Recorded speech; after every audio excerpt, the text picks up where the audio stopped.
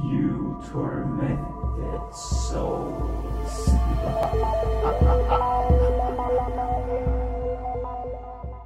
Sound effects in this podcast is brought to you by Fesliyan Studios, BattleBars.com, and Pro Sound, and some of them are made by the Dungeon Master himself. This show is R-rated, so everybody, be advised. And welcome back. Last episode we had our first flashback, and now it is finished.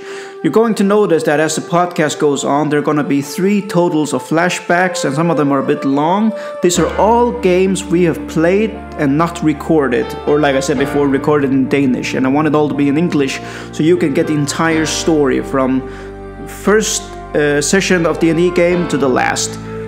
But now we're going to have a real game with one of the players.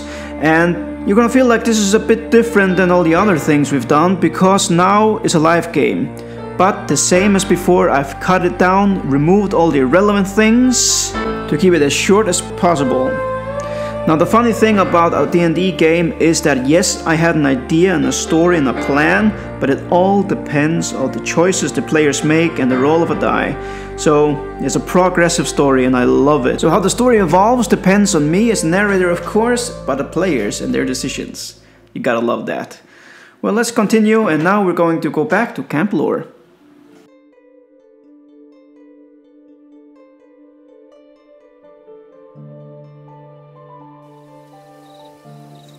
Grandfather, on my trip here, I saw this humanoid in the shape of a cat, or a cat-like creature.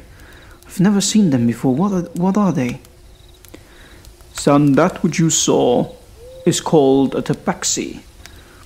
The tabaxi have as well a connection with the Dragonborn and the Arcanian Tower. In the beginning of the Dragonborn's existence, they had not fully developed their control of their magic powers, for they were young of a creation, and had not yet mastered their abilities as sorcerers. They were weak and fragile, so they created a guardian race called the Baxi. They guarded the Arcanian Tower, as well as the wizards were their pupils. This was before the sorcerers and wizards had become so powerful as they are today.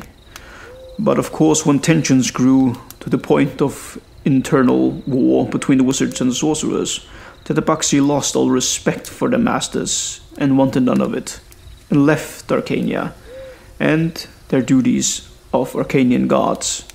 Now today, the Tabaxis are spread all around Ariana, living their lives as mercenaries, bounty hunters, guards, and soldiers for hire. Some live their lives as normal families and shopkeepers or farmers. I see, Grandfather. Okay. When we talk about the Dragonborns, is there a connection between them and the dragons? You were right again, my boy. The dragons came after the Arcanian War. As I told you before about the Necra-Vilra battle, it took place on the Arcanian island in the lands of Vilra. Afterwards, ancestors or people who survived in Vilra became very angry of what happened and blame all master magic. Because everyone knows that magic started with the Dragonborn. It didn't take long for an uproar to start, and the Vilra Inquisition had begun. They swore to end all magic by killing all the Dragonborn, and they were certain if they kill all the Dragonborn, eventually all who have anything to do with magic will die, as it all started with them. And by their theory, also will end by them. Oh my. Yes, oh my indeed. The most terrifying thing is that they were extremely successful. It all happened as the same as the Dark Age. The Dark Age, I'll get back to that one, boy. They hid themselves in the destruction of the Dark Age. So they were very successful and almost killed all of the Dragonborn. And one Dragonborn, in an act of panic, called upon his god Ignitus for help. Oh God, Ignitus, hear my call and come to your creations for help. And the god of destruction heard the prayer of the Dragonborn, called Verman, and he came to him and answered. Gather the bodies of 100 dead Dragonborn and lay them on top of my mountain. Then burn them, and I will make flying monsters to rule the upper rim. You will call them dragons. I hear you, my god. But how will this help us? Won't they kill us all? I will hold back their primal instinct so they will not kill anyone except if they themselves are attacked. And I will make it so that if all Dragonborn are killed, then when the last one dies, I will no longer hold back their primal instinct. And I will release the biggest dragon of them all, Novak Cuic. And they will kill everyone and burn all Ariana to ashes. This apocalypse you will call Warneke. No one will dare make the Dragonborn extinct.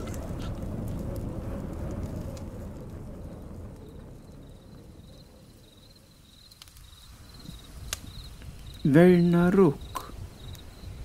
That's right, boy. The god Ignitus created his own day of apocalypse.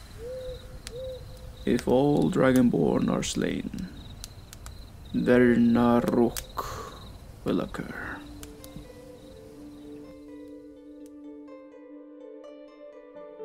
So this was our stop at Camp Lore. Now we're going to continue our journey. The flashback is over, and now we're going to play our first live game.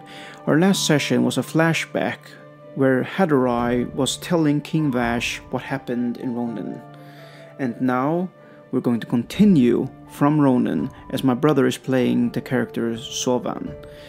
Zovan is finding himself wondering who I am, where do these powers come from, what is going on, and he feels like he needs to know more about himself and has taken that decision to depart from Victor and Hadorai, and he's going on a trip for himself, and that's this session episode. But before we start, we just want to tell you that Kjartan Johansen, who plays Zovan, is also seen at our other channel on YouTube called the Nerd Hangout, where we talk about all kinds of nerdish stuff.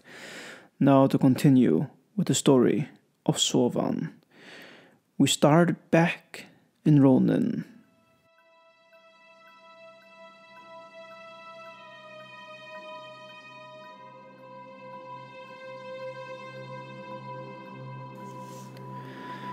In his bed, in Ronin, Zovan is lying there thinking to himself, "Who am I? There is more to me than meets the eye. There is so much of me that I do not know." We have just fought off Mike Silversling here in Ronin, and I am in this big mansion, owned by Mike Silversling and his family, who is no longer with us. I am here with my friends Victor and Hadorai, but I feel like I have to depart from them now and go on my own quest to find myself. Here is where you will continue playing Zovan, your character. And as he's lying there, a thought came to his mind about a mystic shop in Little Canyon, owned by Iris. She gave him a lot of information about himself, but she didn't reveal everything. She was very mystical. And someone thinks to himself that that must be a good place to start. Maybe she knows more than she has let on. So now I want to ask you, how will you proceed? Okay, so I am in Little Canyon. Ronin. And now I am in Ronin, and I have to get to Little Canyon. Yes, you are in Ronin, sleeping in your bed, waking up when you think these things. How far is it from here to Little Canyon? Do I remember that? Yeah, you recall that it's about 4 days trip. 4 days travel. All right.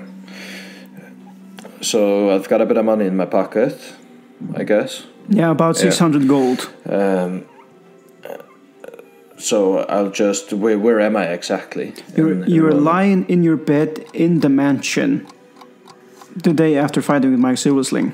I'm at the Silver Sling Mansion. Okay. The Silver Sling Mansion, yeah. And you wake up that morning before everyone else. Okay. So I guess there are servants and things like that in the mansion. There are a lot of servants in the Silver Sling Mansion, but they're all sleeping. Yeah, okay. It's about 5 o'clock in the morning, so you can hear the hen clucking, and they're so quiet outside that not even the animals are waking up yet. Cockroaches. Yeah, exactly. Only the cock is awake. Yeah, okay. So I'll just grab my things and just try and head out as smoothly as possible and as lightly as possible. Okay, can you roll a stealth check for me? Out of the mansion, of course. Yeah, roll a stealth check for me.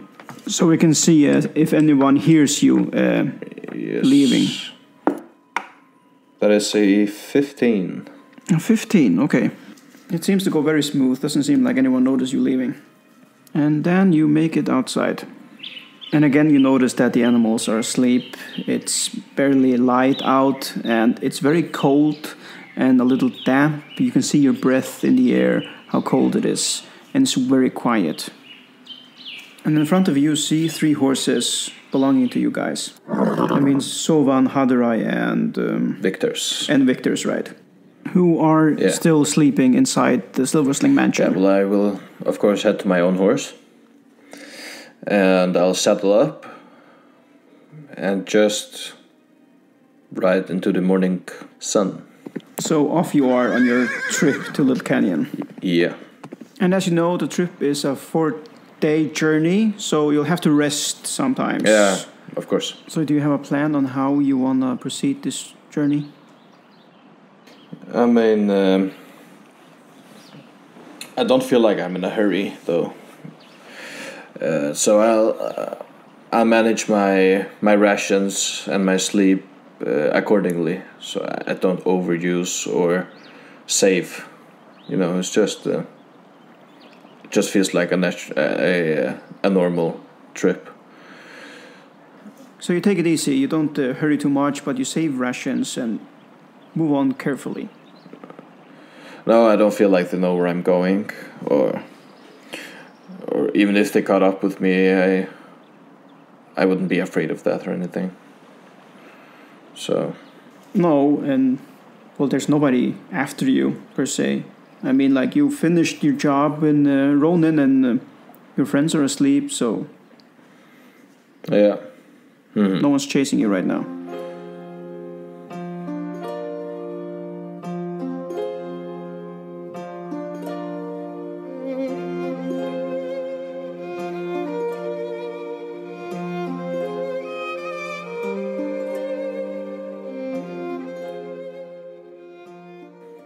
Well, anyway, you take your trip and you come to Little Canyon, and there has been no trouble at all. The shop where that woman was, do I remember the name? Iris's Health. Iris Health. Yeah. Well, I'm gonna head towards her. Well, excellent. Well, it's a familiar place. You've been there before. When you arrive, you notice, as you did the last time, that there are 4 guard towers, but doesn't seem like anyone is on them. You arrive about midday, so you see that some farmers are working the fields and some are actually leaving their stations to have their break or have some lunch. It's hot and sunny out, and there's a lot of sand everywhere in this area. Okay. So you arrive, and of course you remember where the Mystic Shop is. Iris's Health. It's in the west end in the village.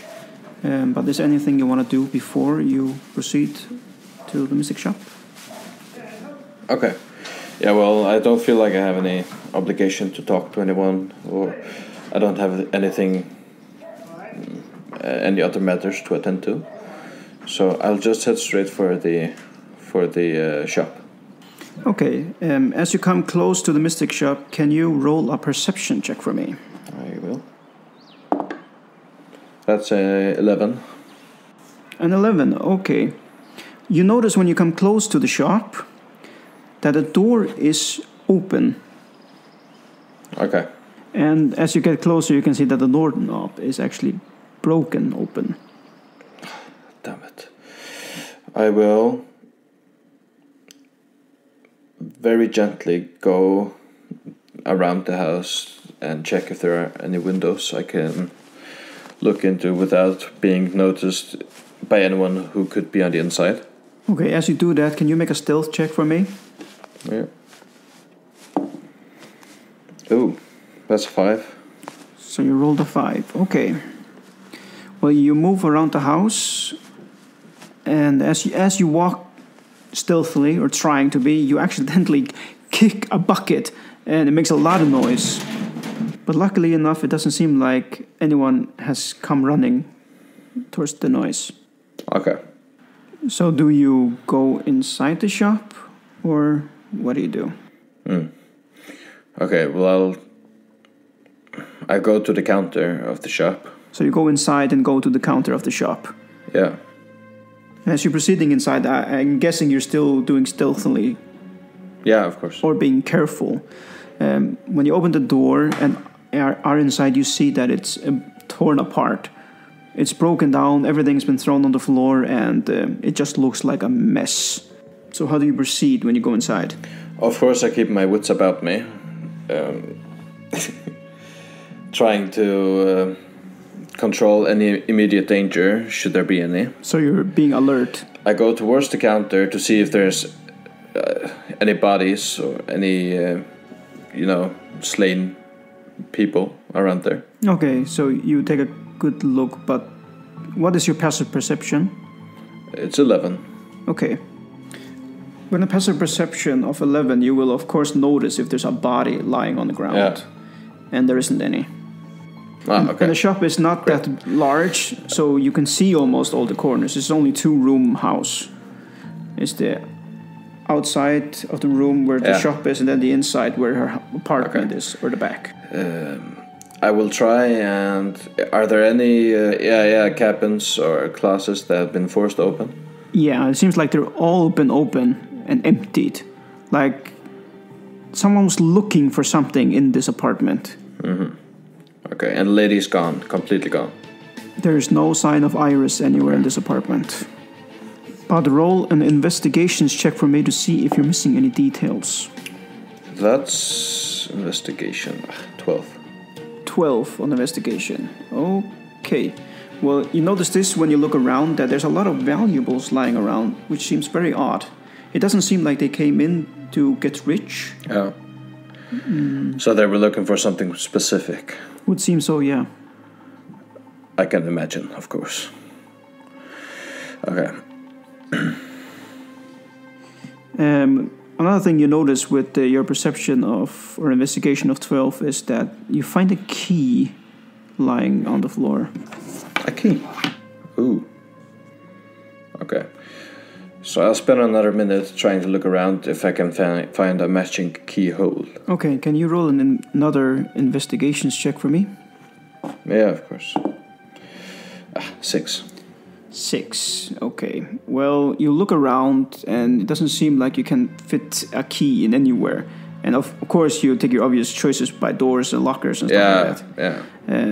And doesn't seem like to fit anywhere in this place. Are there any carpets? There's a carpet lying in the middle of the floor, yeah, where there's wood and some things thrown on the floor lying on it. Okay, I'll try and remove the carpet just to see if there's a hidden door underneath. Yeah, so you move the things around to get to the carpet and flip it open, and it doesn't have anything underneath, just the floor. Okay, well, I don't think I can find anything else here by myself, so I'll head out the front door and try to go to a tavern or an inn or anything like that. Yeah, okay. The inn in Little Canyon is called the Little Inn, which you saw when you came to Little Canyon, and you've seen it before. I'll go to the Little Inn.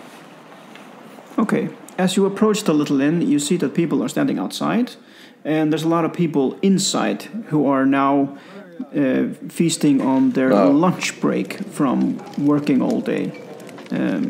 Some of them people are not just eating, but are also drinking.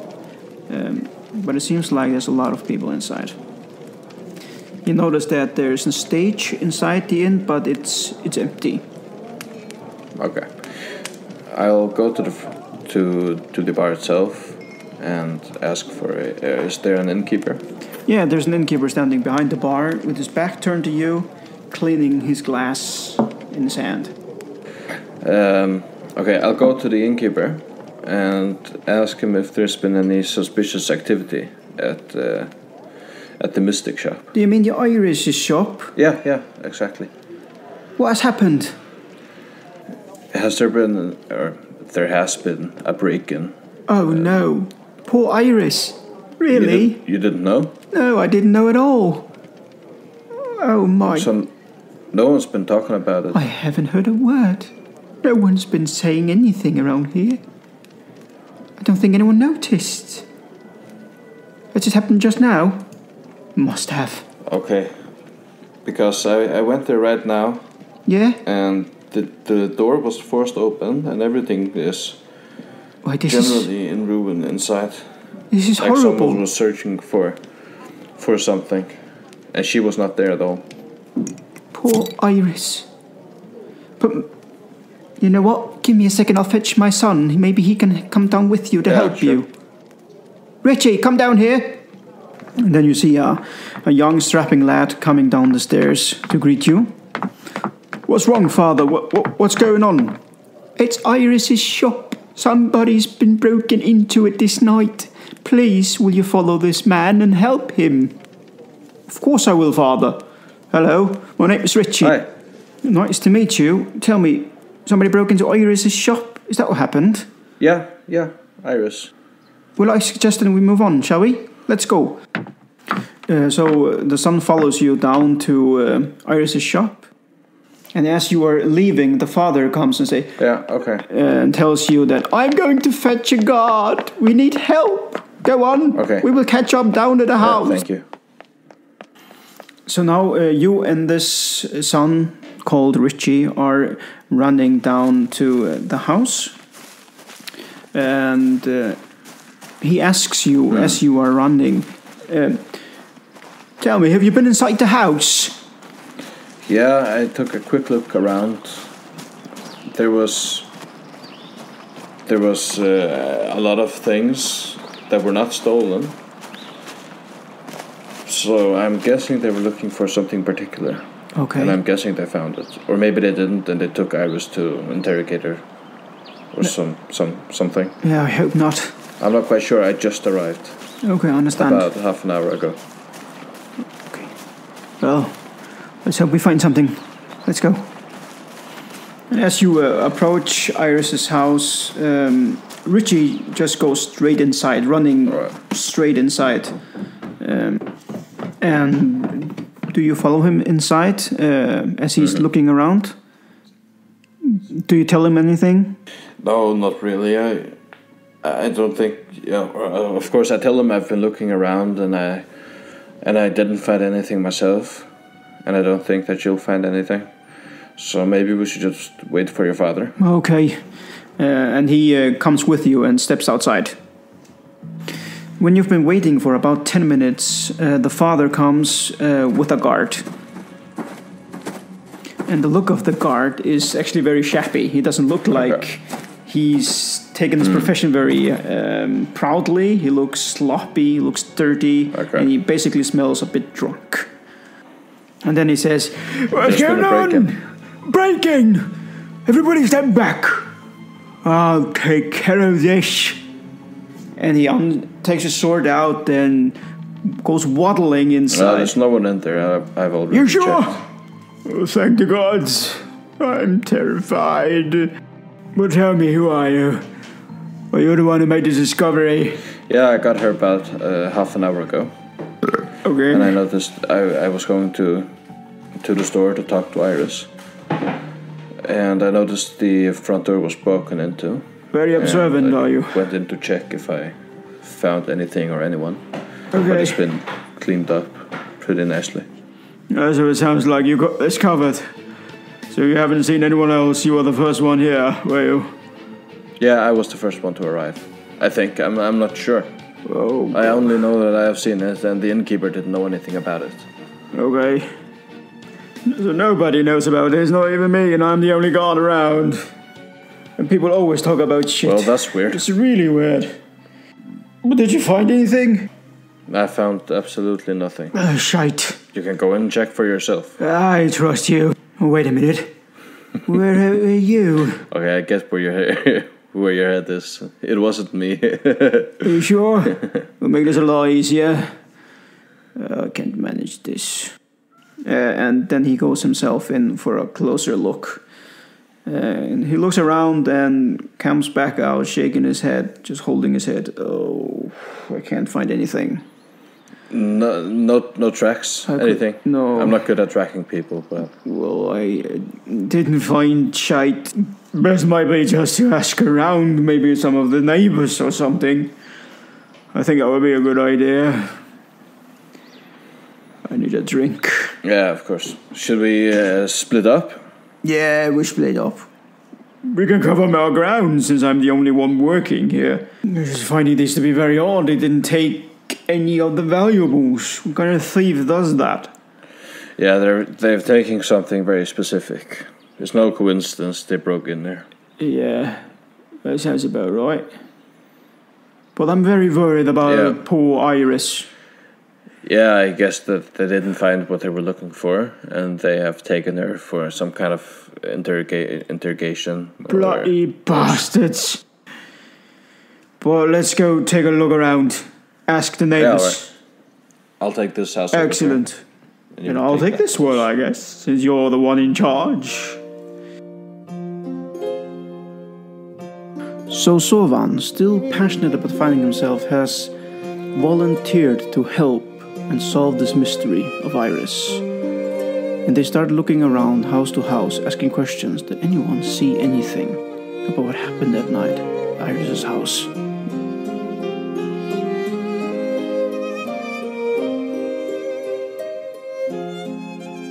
And you have to walk a little distance before you come to the house which you are going to inspect or ask around in. You see it's a small farmer house with cows and chickens around. And people are getting back to the fields from working after the lunch breaks. And some of the fields are around this house. And you see an older man as you come close to the house. He's standing on his porch and he catches his eye. And he says, "Hello, son. How can I help you?" I'm sorry to trouble you, sir. But no trouble at all. There's been a break-in at Iris's shop. Oh, Is yeah? there anything you would know about the matter? What's happened? I don't know. I just arrived about half an hour ago. Right. And I maybe thought you might know what's going on, as she's right beside you. She is, her yeah. shop is right beside your house. Well, I didn't know it was broken into. I haven't noticed that at all. I'm old, you know. A bit blind as well. Poor Iris.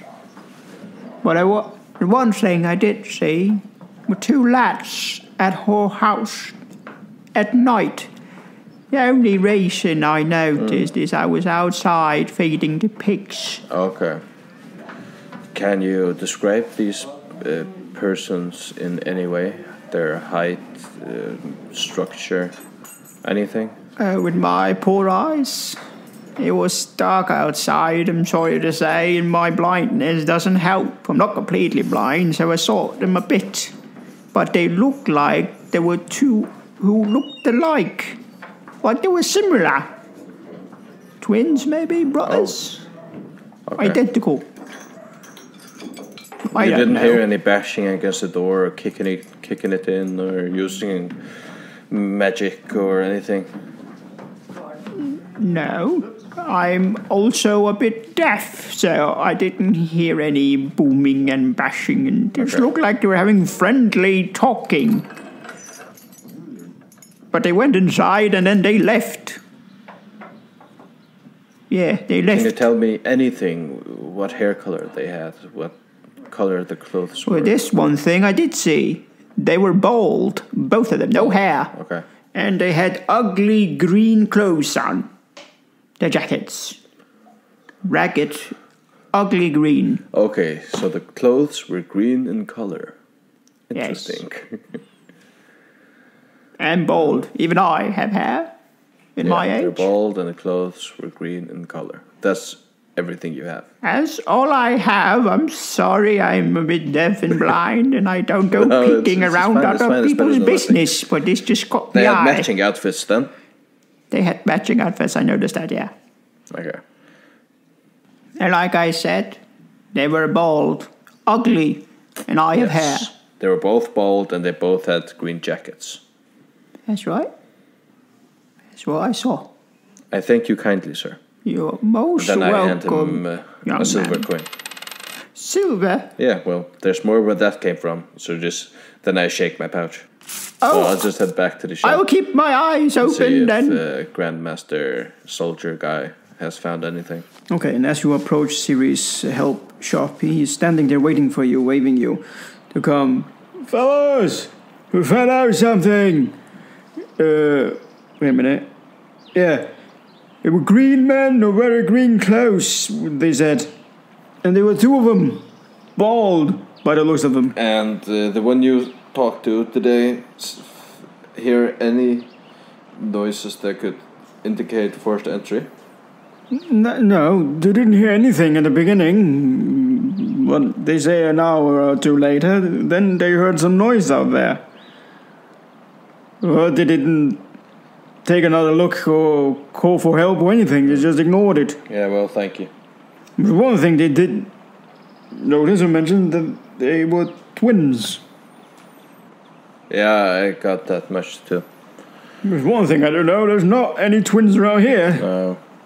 It could be magic also. There's a possibility, of course. So, I mean, excuse me. I'm sure they could be twins, but it sounds more like a disguise to me. Yeah, I don't know. What do we do now? Do you have any idea how we should proceed from here? No, not really. I need a drink. Maybe I'll just take another look around inside. Mm-hmm.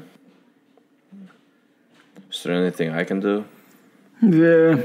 You know what, go back to the inn. Maybe somebody heard something now. Rumors move around very fast.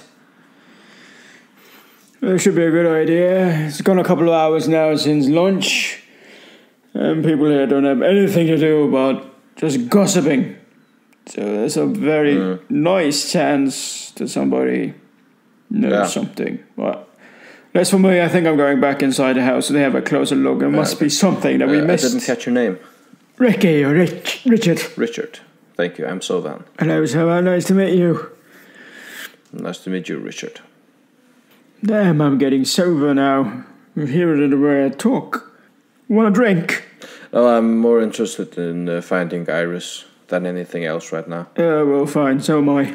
Well, I'll head towards the tavern. Well, see you later then.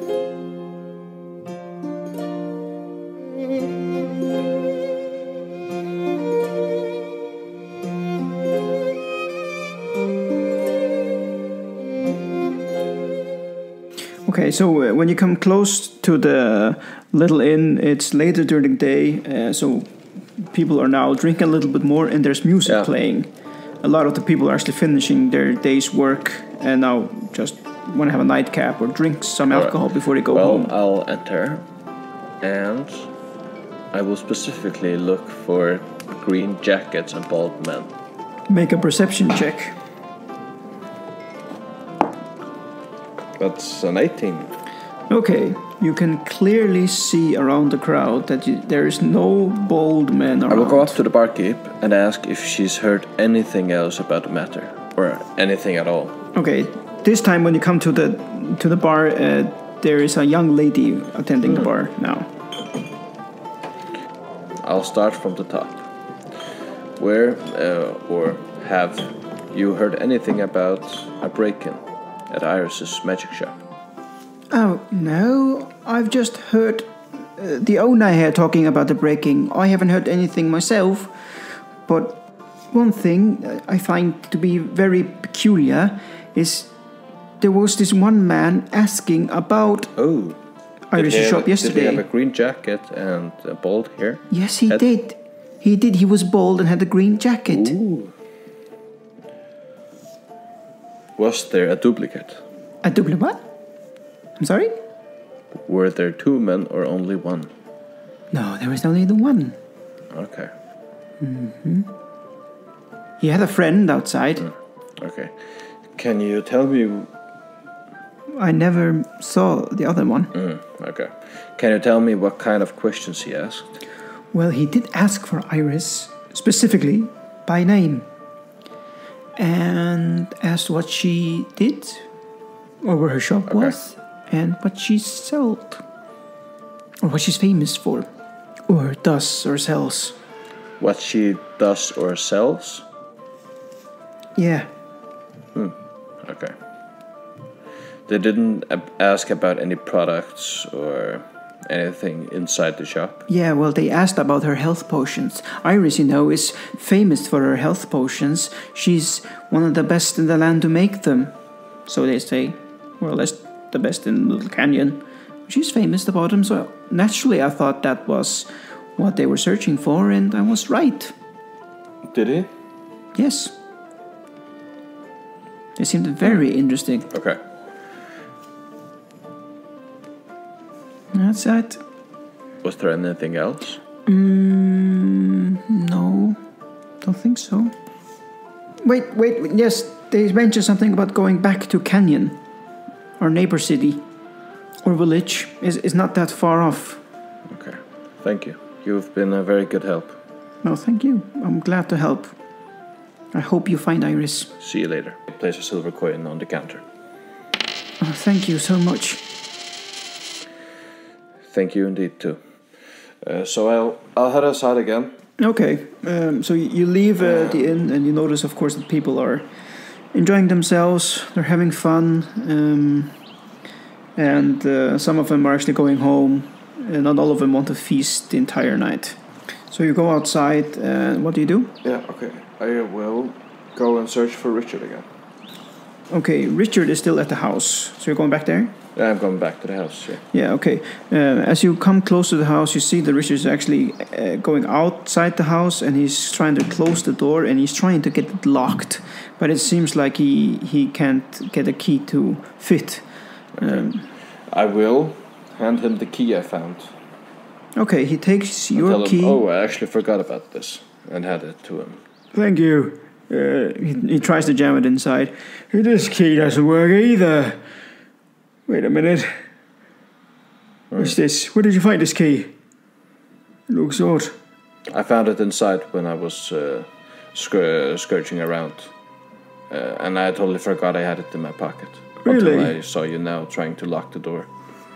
Okay, he takes the key and takes a closer look at it, turning it around. There's a symbol on here, or a description. It says Brothers O'Neill. There's no Brothers O'Neill here. Why is this in Iris's house? And then he takes a while thinking hard. And then he looks at you and says, why is this so familiar, this name? Where do I remember this? So I talked to the barkeep at the tavern, and she told me that she had talked to one of the brothers before this incident. Okay. And she overheard that after they had done what they were supposed to do, they would head back to Canyon. Canyon, that's right. That's where I remember this symbol. It's the blacksmithing shop in Canyon. The Brother O'Neill. They are the one running it. This is their symbol. Well. And they're actually famous for being twins. Why haven't I thought of this before? Sounds kind of matching. Yeah. Yeah. It must be them. Great job, detective. You as well. Thank you. But now, what are we going to do now? I can't leave. I'm stationed here. I'm the only guard in this forsaken little canyon town. I have to be here. What about you? Yeah, of course. Can you take a look? But what? Come on, spit out. a man doesn't do everything for free, right? You want gold? But I thought you wanted to help poor Iris. Weren't you looking for her? Yeah, I was. What's the problem then? It's become kind of more complicated and maybe a bit dangerous. Yes, you're right. So I'm not the... But you were looking for her in the first place, weren't you, Zovan? And she will be very thankful if you find her. And I will be thankful if you help me. I don't have any money. I am so cheap and alone and I drink. I am sober now. What do you want? 1 silver piece. Oh, silver piece. What about half a silver piece? Alright, I'll give you 1 silver piece. Oh, okay. No. Only half then. Only half. That's fine. That's brilliant. You know what? No, I will give you 1 silver piece. Thank you kindly, sir. This is for Iris. Now I've paid you. You have. I am now under contract. Exactly. Contracts to save Iris. But boy, before you leave, do come back. And I want to thank you. I know I've not been clear in my head. Ah, that's fine. Well, I am very grateful. Yeah, I understand. And he waves you off and he leaves. What do you want to do now? So I will head for Canyon. So you're going to Canyon and you take your horse? By horse. Yes. The way you arrived. Makes sense?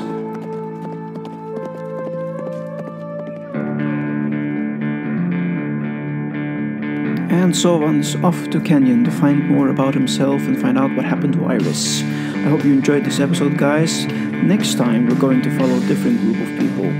And we're going to meet Zovan later on again. Hope you enjoyed this episode. This is episode 3. And I will see you guys later. Thanks for stopping by. Oh yeah, before we leave, I just want to give you a little announcement. If you like cool sound effects like this.